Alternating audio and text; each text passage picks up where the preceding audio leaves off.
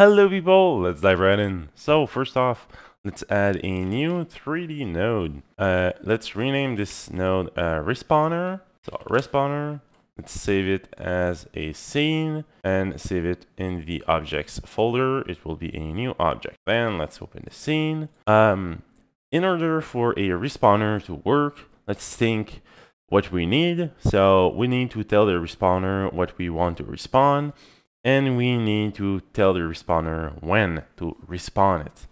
So in order to do this, let's first add a timer, just like that, and then let's add a script to our respawner. Create a new script. We can remove everything that's in there. So in order to tell our respawner what we want to respawn, let's create a new variable that we will export in the inspector. The variable will be enemy, and it will be a variable of type packed scene. Don't forget, adding the two dots there is saying that the type is a packed scene. We don't want to set it to equal. We wanted to set the type of the variable. And then in the inspector, we can go and select what is the packed scene that we want to respawn. So in our case, we can go in our objects folder and just slide the enemy, because we want to respawn our enemy, just like that. I'll just move my respawn.gd in my scripts, like that. Good. Then let's select our timer and go in the signals to select the timeout signal and connect the timeout signal to the respawner. So now when the timer will time out, we will execute certain commands. So the first thing we want to do is create a new variable that we will call instance, and the instance will be equal to enemy.instantiate. So basically, when we want to add a new node to a node tree in Godot, we need to add an instance of a packed scene. So we cannot add directly the packed scene, we have to instantiate it at first. So this is instantiating the enemy, and then we can simply add child, and the child that we want to add is the instance, just like that.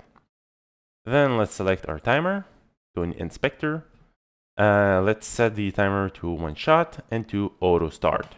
So the timer will only run once, and it will start when the scene gets loaded.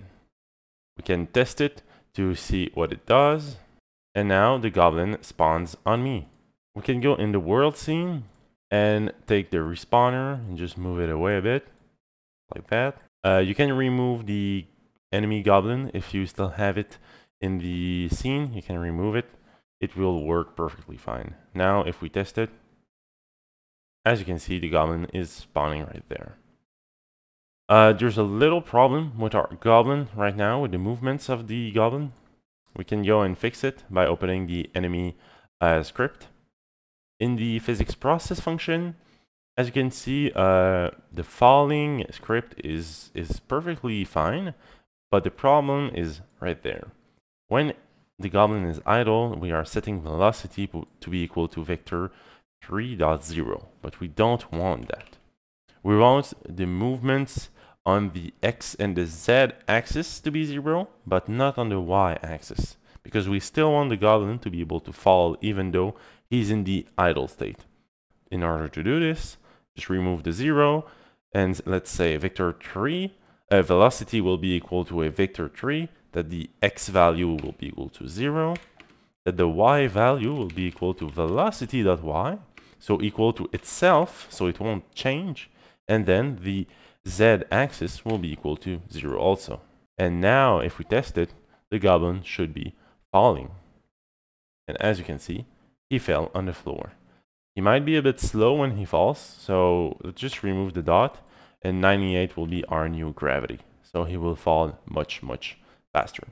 Right now, when we kill the goblin, he's not respawning. And obviously, we want him to respawn as soon as he dies. So in order to do this, let's call the process function. Let's get child count of the respawner node.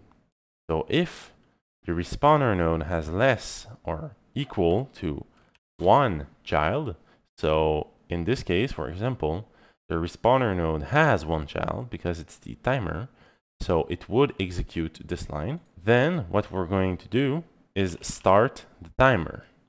So let's bring timer, so timer.start, and this will start the timer. So now each time that the respawner has only one child or less, we will start the timer, and when the timer times out, we add a new enemy. We can uncheck auto start now, because this will auto start. But there's still one more thing we need to do, is make sure that the timer is not already running when we execute this line, because otherwise we will run it indefinitely and the timer will never end, because each step we will check, is there one child or less? We will say yes, there's only one child, so let's start the timer, and the next step we'll check it again and restart the timer, so the timer will never be able to end and we'll never be able to add a new child, in this case our instance that is our enemy. So in order to fix that, let's check if the child count is lower or equal to 1, and also if the timer has started. So timer started equal to false.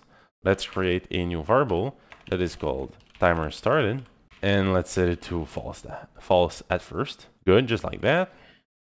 And then when the timer starts, we can set the variable to be equal to true. And once the timer times out, so ends, let's say that it's equal to false again. And now we should be able to see the goblin spawn. Then we should be able to kill the goblin, and a new goblin should respawn. Just like that. So now we have a fully functional respawner for our enemy. So we now have a pretty good foundation for a simple RPG. If you have any specific demands, I highly encourage you to ask me in the comment section, because we are getting closer to the end of this series, I think. I'm probably going to add a scene change, like scene transitions, and also a shop. But other than that, I don't know if I'll add any more stuff. So if you have any demands, just tell me in the comment section and I'll surely make a video on it. Thank you, like, subscribe, and see you in the next one. Goodbye.